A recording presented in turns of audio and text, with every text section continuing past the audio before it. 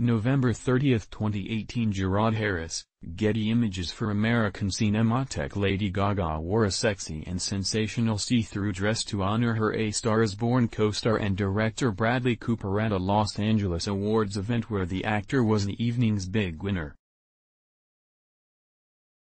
The Joanne singer had all eyes firmly on her at the awards event in Los Angeles on Thursday night, which was held at the Beverly Hilton Hotel. Cooper was honored at the 32nd American Cinematheque Award presentation, as reported by The Mirror. The singer wore her blonde hair pulled back severely away from her face, leaving all eyes on her see-through cream-colored lace floor-length dress. In the interest of modesty, the star sported white pasties and pale underwear. She finished off her sexy and commanding look with stunning M-Waj diamond earrings, as noted by The Mirror. Jerod Harris, Getty Images. For American Cinematheque. Cooper was honored for his contribution to the art of moving pictures.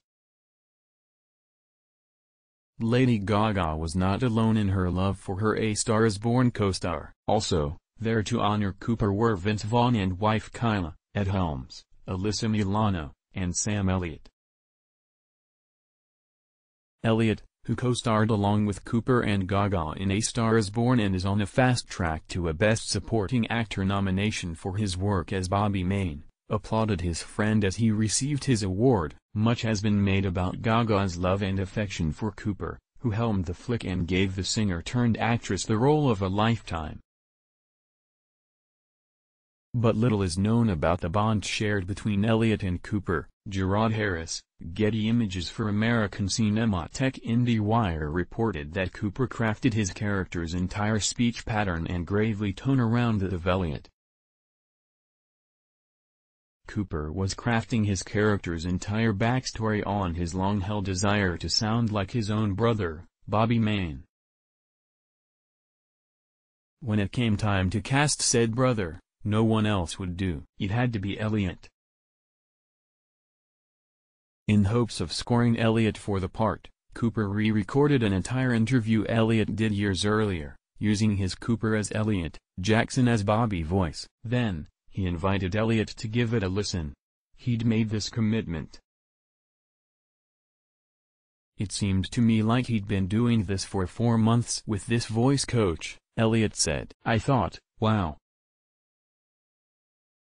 What if I'm not available?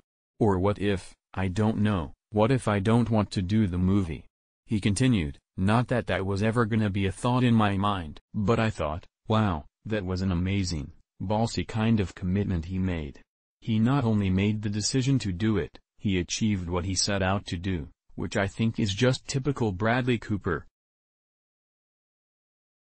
I don't think there's anything this guy can't do. A Star is Born is in theaters now.